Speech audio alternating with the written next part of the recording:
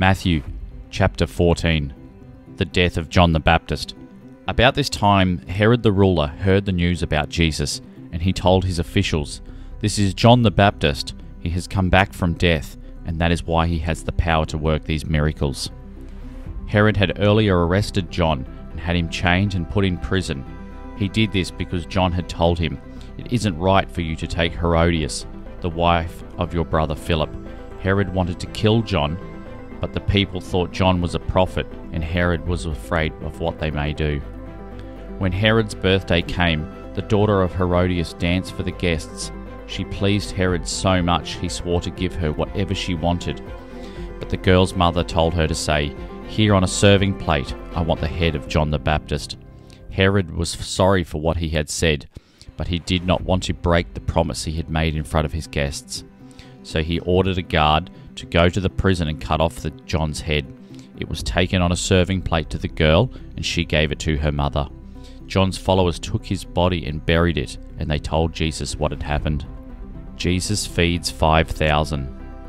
After Jesus heard about John, he crossed Lake Galilee to some place where he could be alone. But the crowds found out and followed him on foot from the towns. When Jesus got out of the boat, he saw the large crowd. He felt sorry for them and healed everyone who was sick.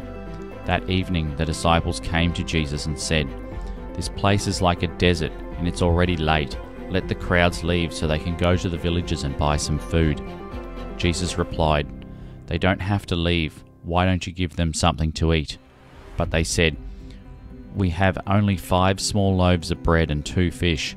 Jesus asked his disciples to bring the food to him, and he told the crowd to sit down on the grass. Jesus took the 5 loaves and the 2 fish and looked towards heaven and blessed the food. He then broke the bread and handed it to the disciples, and they gave it to the people. After everyone had eaten all they wanted, Jesus' disciples picked up 12 large baskets of leftovers. There were about 5,000 men who ate, not counting the women and children. Jesus walks on water. At once, Jesus made his disciples get into a boat and start back across the lake, but he stayed until he had sent the crowds away. He then went up on a mountain where he could be alone and pray. Later in the evening, he was still there.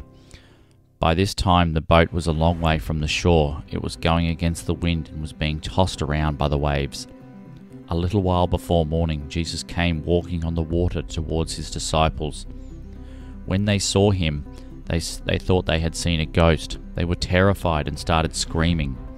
At once Jesus said to them, "Don't worry, I am Jesus. Don't be afraid." Peter replied, "Lord, if it is really you, tell me to come to you on the water." "Come on," Jesus said. Peter then got out of the boat and started walking on the water towards him.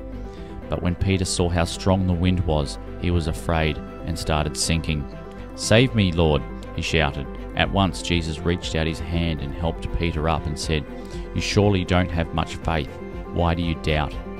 When Jesus and Peter got into the boat, the wind died down. The men in the boat worshipped Jesus and said, "You really are the Son of God." Jesus heals sick people in Gennesaret. Jesus and his disciples crossed to the lake and came to the shore near the town of Gennesaret. The people found out he was there, and they sent word to everyone who lived in this part of the country. So they brought all the sick people to Jesus. They begged him to just let them touch his clothes, and anyone who did was healed.